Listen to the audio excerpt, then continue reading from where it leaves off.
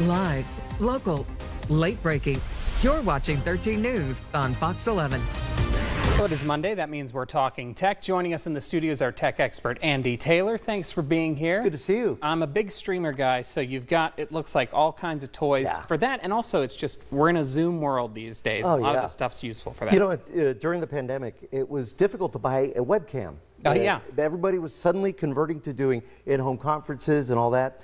And now we're seeing, even though many people are returning to work, they're still getting involved in video conferences because they found it to be really convenient, even with people that are still out of the office, maybe traveling. And so Logitech has been one of the companies that continued to put out the webcams and has kept getting the quality better and better.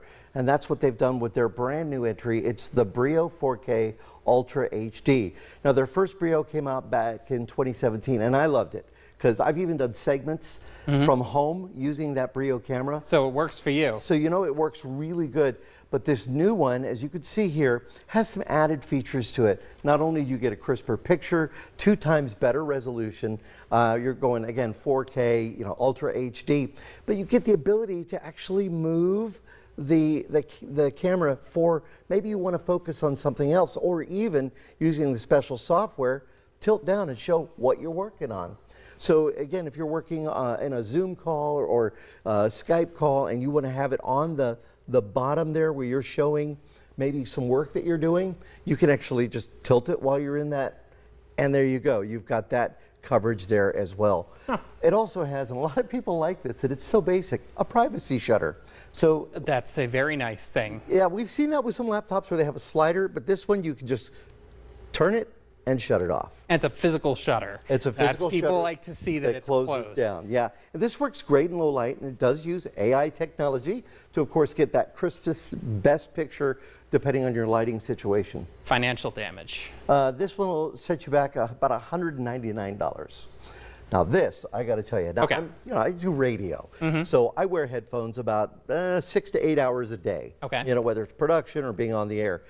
These are the most comfortable headphones I have ever worn.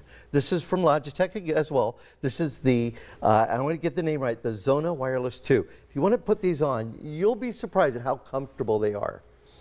At least I think so. That's quite comfortable. And it's noise canceling too, I take it? Oh, yes. So if you're in a Zoom call, it will actually, you can use AI technology to actually break away that background sound, whether it be AC, dogs barking, you know, or any other sound you don't want. You just want your voice in that voice call. You can use that technology with this. It's wireless, Bluetooth, and it also has 4 microphones that are a part of that arm that comes down.